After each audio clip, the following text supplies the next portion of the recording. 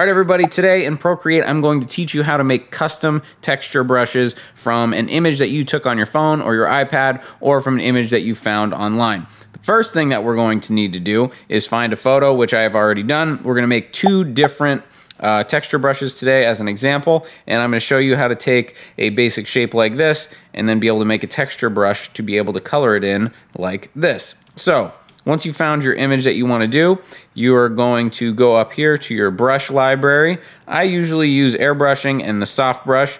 You can use any brush that you want, but we're going to use soft brush today. We're going to swipe over to the left and duplicate it. Once we've duplicated the brush, we're going to click on that one. Now, we're going to go over here to grain, and then up at the top at grain source, we're going to click edit. Once you're in the grain editor, you're going to go up here to import and then import a photo. This will take you to your camera roll. And the first image that we're going to do here is this broken glass that I found online. Once we've done that, imported it, we go to auto repeat. Now, you can mess with how this actually will auto repeat as much as you want, depending on how exactly you want it to look. You can rotate it, you can do different grain scales. We're just gonna leave it at the default right now. You can mess with that as you want. So we're gonna go to done. It's gonna create your texture. Once it's created your texture, we're gonna go over here to this tab, texturized.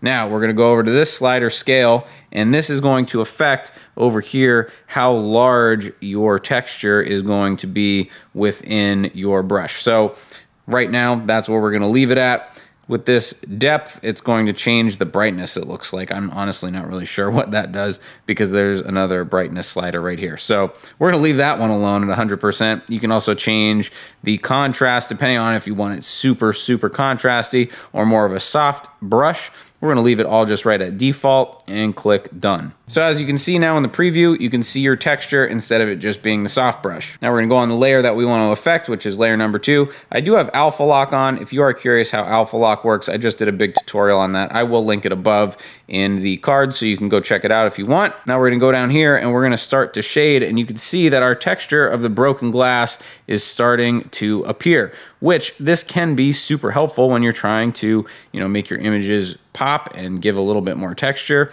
It is really nice to be able to use this. So as you can see, within just a couple seconds, we went from just a flat image to something that has texture and a little bit of dimension. So our second one that we're going to be doing, we're going to do the same exact thing. We're going to duplicate it, go back in here, go to grain, edit grain, and then import our image from our camera roll. This time we're going to be doing this photo of concrete and see what that turns out to be. We'll auto repeat that, click done.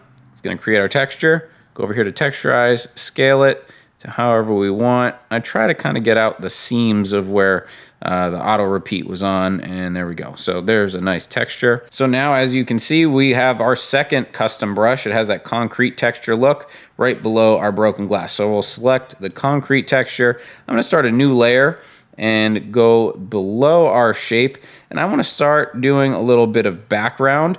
So we're going to bring up the size of our brush a bit, and as you can see, we have a concrete texture, which is pretty sick. Change the opacity a bit, bring it up, and maybe we'll throw a little bit of white in there too, but we'll bring down the opacity. And go back to black to blend some of it together.